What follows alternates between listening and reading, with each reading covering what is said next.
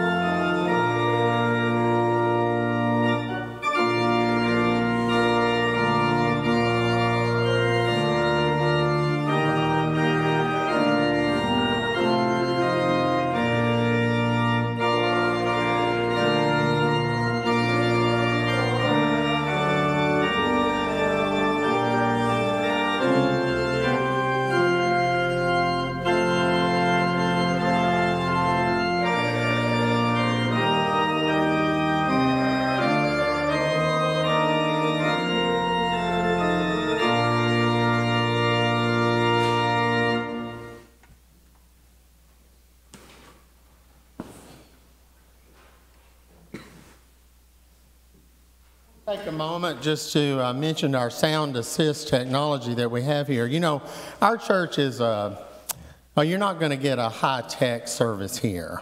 And so we try to keep it to a minimum, but these are old devices that still work well. Now, what they do is they pick up an FM broadcast, and anything coming through this microphone comes through here. It's not an amplifier. It's not going to make the roar in here worse or the echo worse. So if you have trouble understanding, you might pick up one of these out front. They do have a regular headphone jack if you want to bring your own, but that's something people didn't understand. It's not just for magnification. This is Youth Week, and if you'll keep the youth in your prayers all week long, that would be great. But next Sunday is Youth Sunday, and the youth will be conducting the worship service, and we're going to have a potluck afterwards. The membership will be providing salad, bread, and dessert. Please bring either a meat or a vegetable dish. Now, that's next Sunday after service. If you'll look in the back of your bulletin, and I'm going to have to find my bulletin somewhere here. Here it is.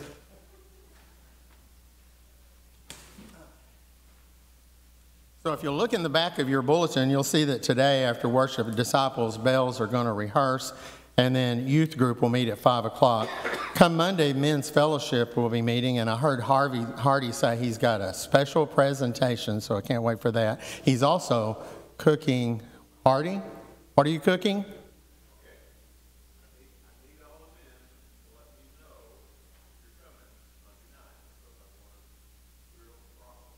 Okay, so Hardy said all the men should please let him know so he can get a number on how many bratwurst he's going to be cooking outside with sauerkraut and red cabbage.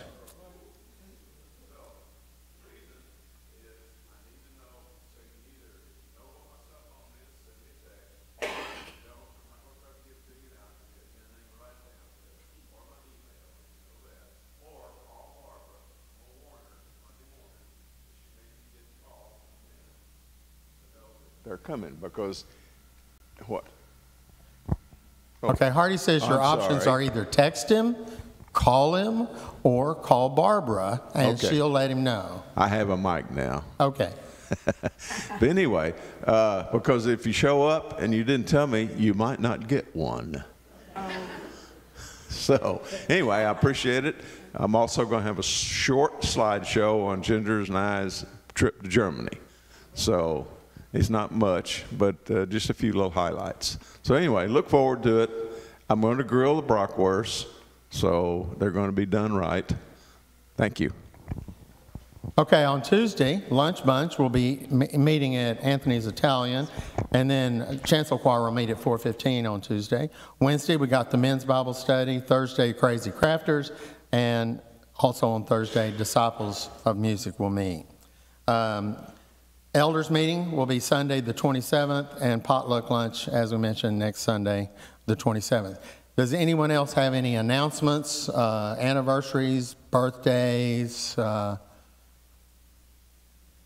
coming?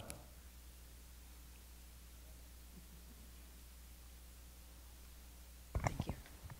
Am I on? Am I on? Can you hear me? Early voting starts tomorrow. There's 2 weeks of early voting. You have no excuse not to vote. I have a copy of the official ballot that you'll be looking at on Election Day, our early voting. I have some copies in the narthex. So if you'd like a copy of what you're going to be voting on, if there's none out there when you get there, call me and I'll get you a copy.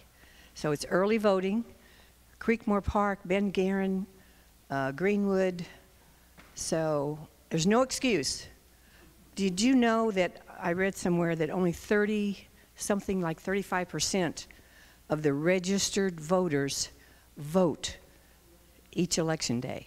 So let's get that percentage up a little bit. Thank you. Okay, any others? Over here. I got 2 things. Last weekend I was at a swim meet and I got 6 personal bests.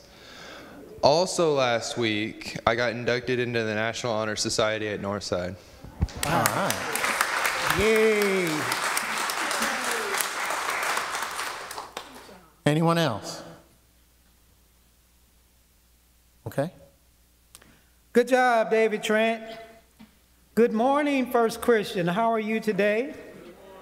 This is the day the Lord hath made, and we will rejoice and be glad in it.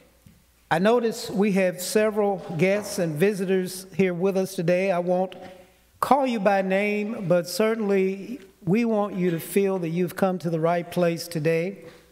We affirm your presence, and we want you to know that God is here today. He's meeting us here today, and we pray that you will be helped by being here. This time, if you would please join me in the call to worship. If you would stand, remain standing for the invocational Lord's Prayer.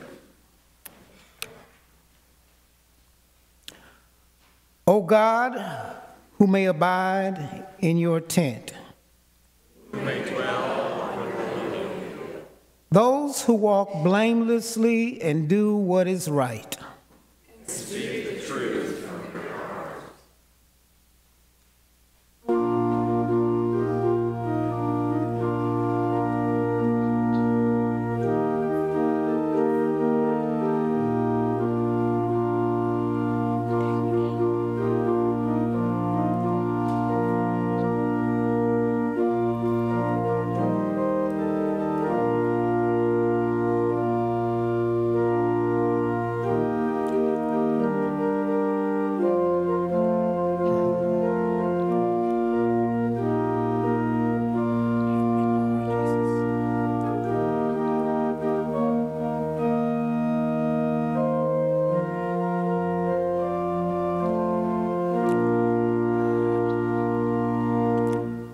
Standing on the promises of Christ, my King, through eternal ages, let his praises ring. Glory in the highest, I will shout and sing, standing on the promises of God. Father, we come standing on your sure promises that never fail. You promise never to leave us alone. You promise to meet us here every Lord's Day on this hallowed praying ground. As we gather in your holy and righteous name, we thank you for being who you are and never shorter than your word. Thank you for your keeping power, your amazing grace, and your unfathomable love. We worship you, we praise you, we adore you. Please look beyond our faults and meet us at our point of need. Please be merciful to those among us who are sick and afflicted, those who are struggling with various life issues, even those who are recovering from the devastating hurricanes that we have witnessed recently. Bring our country together, and we pray for peace in the Middle East. Thank you, Lord, for hearing our prayer. We ask these things in the name of our Lord and Savior Jesus Christ, who taught us that when we pray, say, Our Father.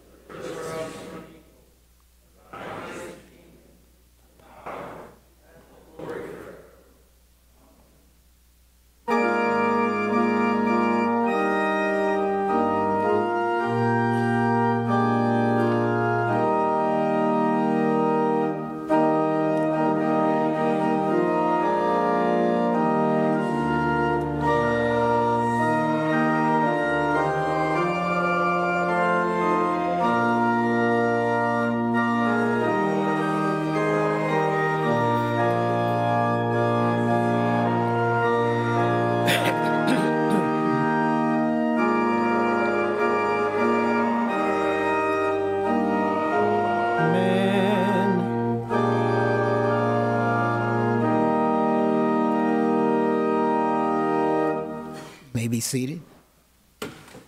Today's scripture is from 1 Peter chapter 2, verses 1 through 5. You can find this in your pew Bible on page 984.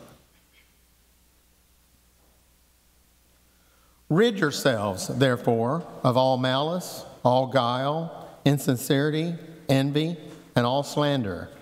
Like newborn infants, long for the pure spiritual milk, so that by it you may grow into salvation, if indeed you have tasted that the Lord is good. Come to him, a living stone, though rejected by mortals, yet chosen and precious in God's sight. And like living stones, let yourselves be built into a spiritual house, to be a holy priesthood, to offer spiritual sacrifices acceptable to God through Jesus Christ. This is the word of God for the people of God.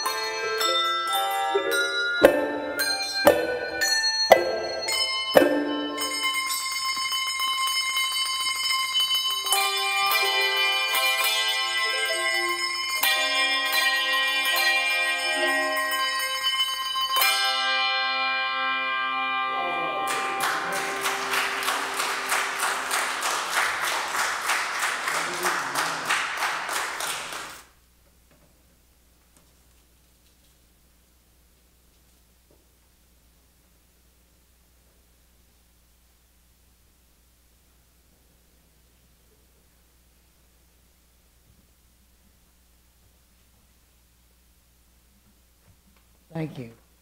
Beautiful, very beautiful.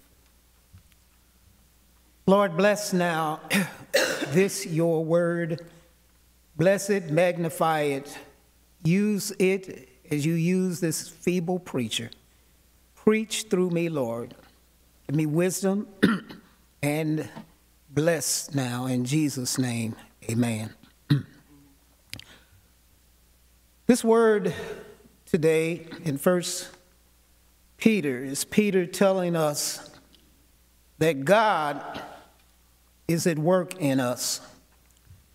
This is the same Peter who was with Jesus over in Matthew that night when Jesus declared, "Upon this rock I will build my church."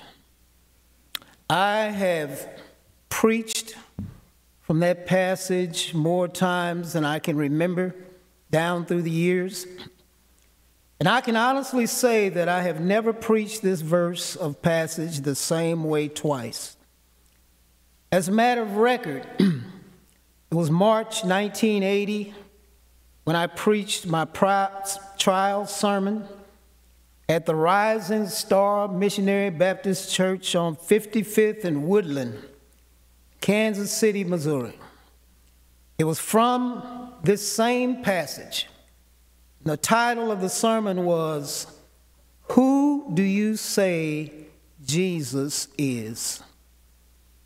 Since then, I've always been struck by the nuggets of divine truth found in this powerful word.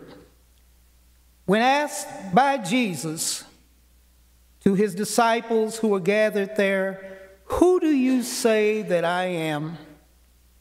It was Peter stood up and announced, "You are the Christ, the Son of the living God." Only here in Matthew do we hear Jesus' response. You can find this text over in Mark and Luke.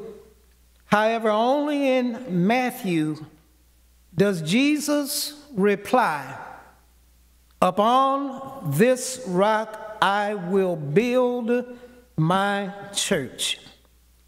Here, Jesus is telling Peter, based on what you just said, based on eternal truth that you have declared, me being the Son of God, I am introducing to the world today the church. In this text, prior to that news conference, if you will, on that historic day in Caesarea Philippi, no one had ever used the word church in everyday conversation. Ever since the exodus of the Israelites in Egypt, there had been always this idea of a people of God who were special. The ecclesia, which means that God has chosen for himself a people called out of the world for the purpose of declaring that he is the one true living God. But the church as a living body did not exist until Jesus spoke it into being. No one had ever thought about church as a living organism.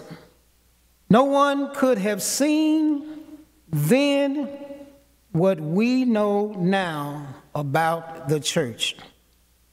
And now here we are 2,100 years later. There's hardly anywhere in the civilized world within traveling distance where there does not exist some form of the church. Church is the most visible evidence of the body of Christ in the entire world. So the question begs to be asked, what did Jesus mean when he said, "I will build my church"? Our understanding about the church is vague and limited until we unite this passage in Matthew with this passage in 1 Peter chapter 2, that we get a clear understanding of what Jesus really meant when he declared church into existence. When Jesus said, "Upon this rock I will build my church," based on 1 Peter 2, it is evident he was not talking about the same thing that many church folk think the church is today.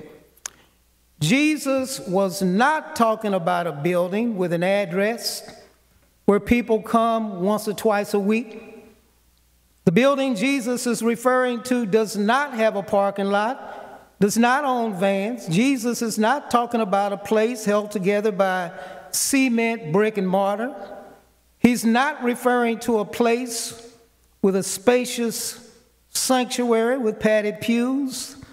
The building he's talking about is not adorned with stained glass windows and a holy altar down front. The building that Jesus is talking about does not have a pulpit and a choir loft to sing songs of Zion until we get happy.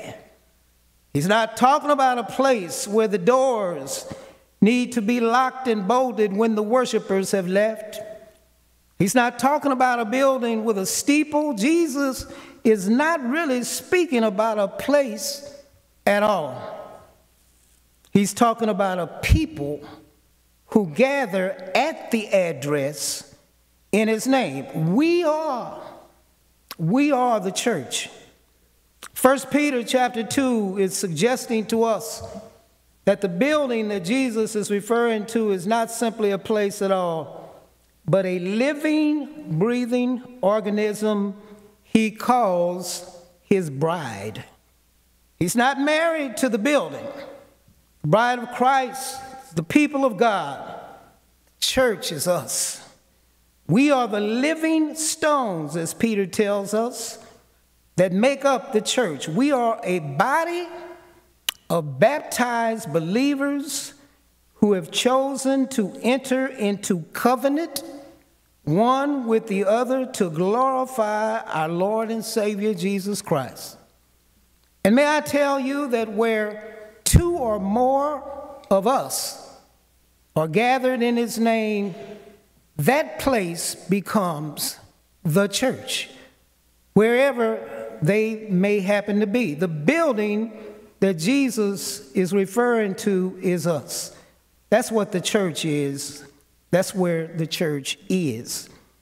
The church is a body of living stones who have accepted Jesus Christ by faith, who have made him their personal Lord and Savior. We were once dead stones. Don't be offended. On our way to God knows where until we met Jesus. All have sinned and come short the glory of God, we hear in the Bible. But since the gift of God is eternal life, now we are alive. Now we are living stones because the atoning death of Jesus. We are alive in him and on our way to glory. We have been promised eternal life. But even though we are saved, there's still a problem. We are still here, saved, but still here in the world. We were once dead in the world, but now we are alive in Christ. We are living stones. We are saved, but we are still broken stones in need of repair. Some of us have fallen down. Some of us have made mistakes. We've all messed up. Most of us have done things we're not proud of. I confess that I have. Nevertheless, Jesus has saved us. But he goes on about this business of repairing us and putting us back together. I believe this is what he meant when he said he will build his church. The building is what's taking place in us. This is what he means when he says, I will build my church. He is building you. He's building me. He's working on a building, and the building is us. Here in this verse in 1 Peter, we are told that we are being built into a spiritual house. From the time we come to him in this life until we meet him in glory, he's working on a spiritual building. And please don't be offended with me when I tell you that the building is never finished. Not in this life. We are building. Jesus is working on us.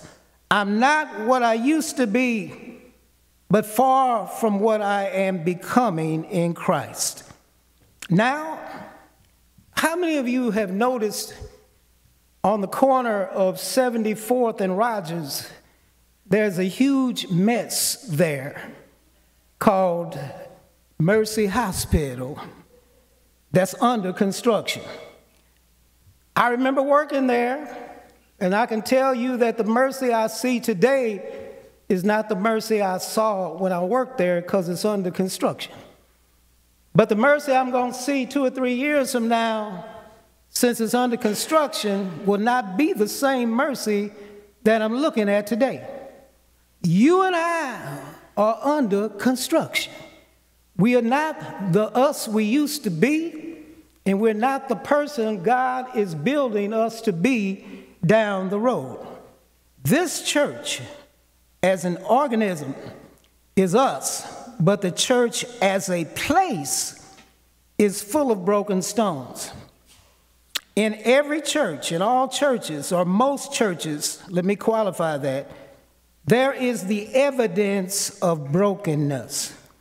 If you and I would really be honest, we would admit that the church is full of broken people with broken lives, broken friendships as a result of broken promises. There are broken marriages resulting in broken families. And many churches have broken children who play with their little broken friends who live in a broken community. And yet, here is the mission you and I have been called to by Jesus. He sends this broken army called the church with broken people out into a broken world to put the pieces back together. Wow, what a challenge. What that means is while we are being repaired and put back together by Jesus, we have been commanded by Jesus to go out in our brokenness and repair what is wrong with the world. Maybe that's why it's taking so long. Maybe we are so overwhelmed by all the problems of the world that we have forgotten that we have a problem solver on our side who specializes in heart fixing and mind regulating, lifting up bowed down heads and making life worth living. What am I trying to tell us is that as long as the church has been in the world doing what God has called us to do in this part of his moral vineyard, we've been working on a broken building. And I'm not talking about the plumbing, not talking about the electrical system or the sound system that was just explained to you. I've pastored churches that get caught up in building programs and have forgotten which building they're supposed to be working on first. I've discovered that God will take care of the bricks and mortar, the pews and the stained glass windows, if we take care of the stones who come to the building and sit in the pew. God wants us to be concerned about the broken stones sitting right next to us in church, the broken stones standing at the door, and even the marred clay who's preaching in the pulpit. All of us are works in progress. Jesus is working on all of us, and he's not through with us yet.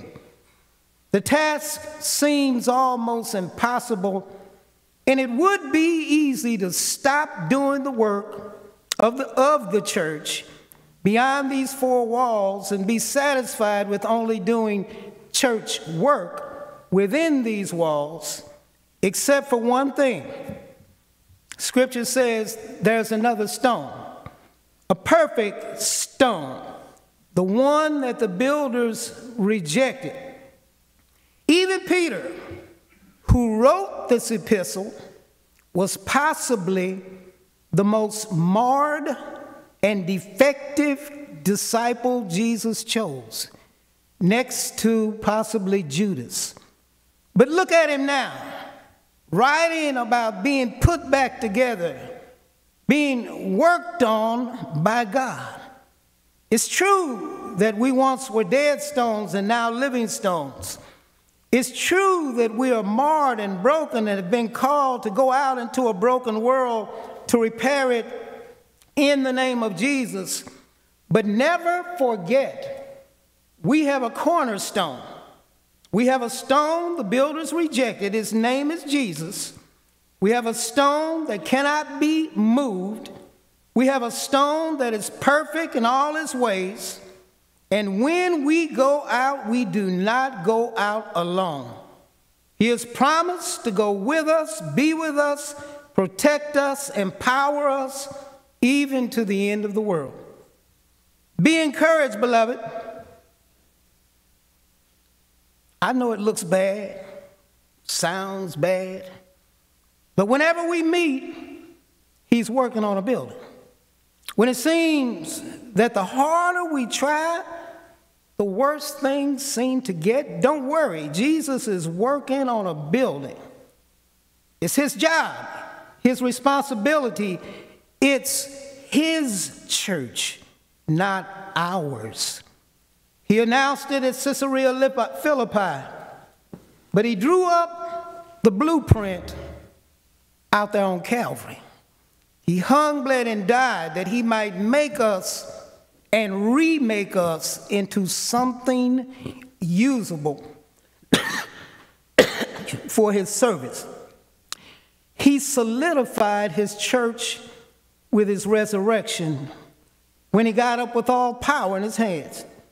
That's why I'm not worried when I make mistakes. I realize he's still working on me. I don't get upset when I fall. I know he will pick me up because he's still working on Ellis.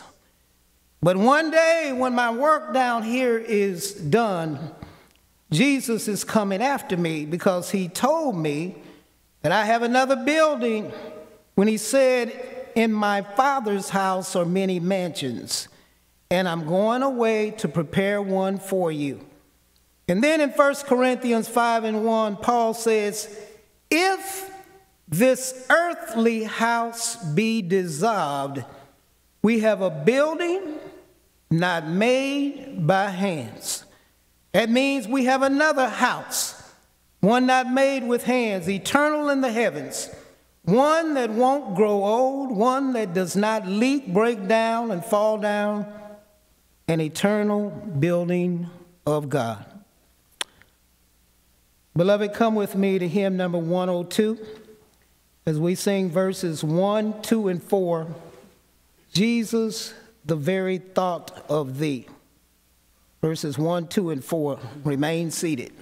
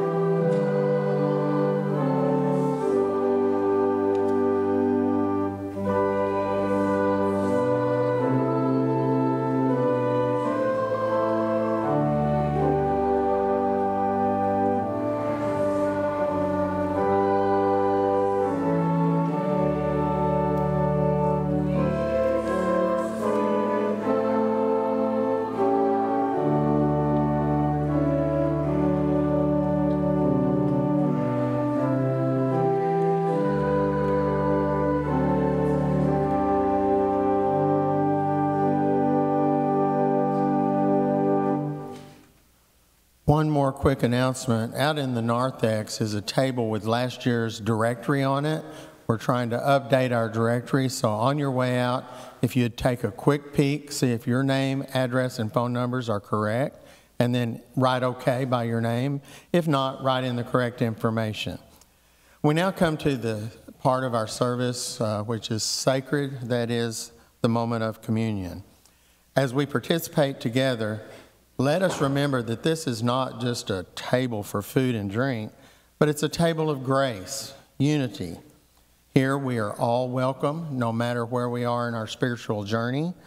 If you are just starting out, we invite you to take and participate in this holy meal. This is the place where we put our differences aside and celebrate the gift of Jesus Christ and his sacrifice for us all. Let this communion be a reminder of the inclusivity and the acceptance that Jesus taught us.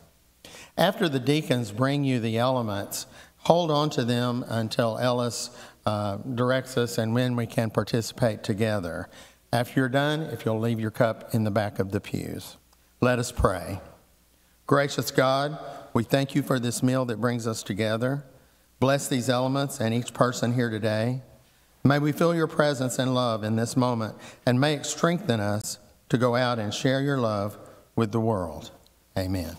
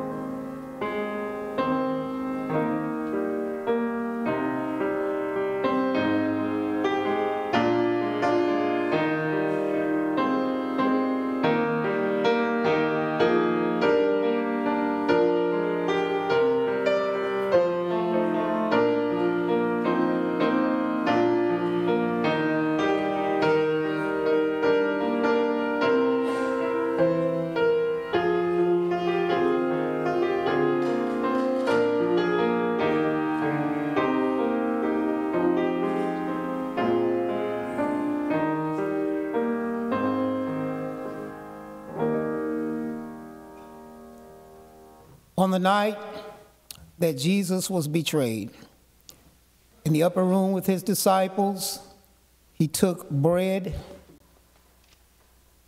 he blessed it, he broke it, he gave it to them and said, "This is my body." And they ate together.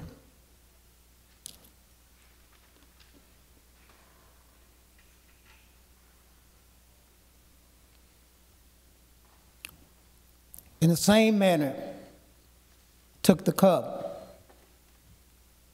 He blessed it. He explained to them that this is the new covenant now in his blood. And they took it and they drank it together.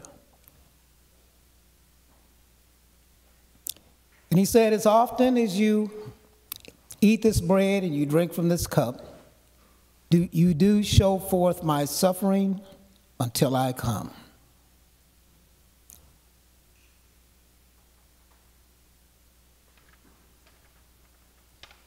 As we prepare to receive our offerings, let us remember that our gifts are a reflection of our gratitude for God's abundant blessings. In the spirit of generosity, we invite you to give joyfully, knowing that every contribution supports the mission and the ministry of our church. Together, let us invest in the work, bringing hope, love, and service to our community and beyond.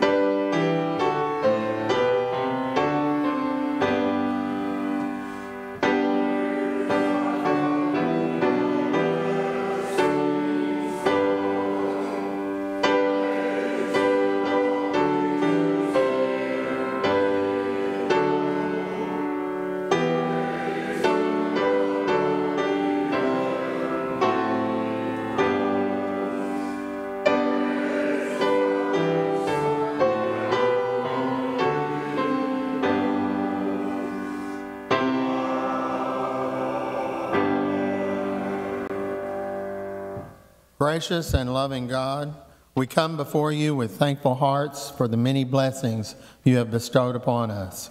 We ask that you bless these gifts and the hands that have given them. May they be used to further your work in the world, to bring hope to the hopeless, and to share your love with all. As we give, help us to remember our call to serve and to live in unity as the body of Christ. In your name we pray. Amen.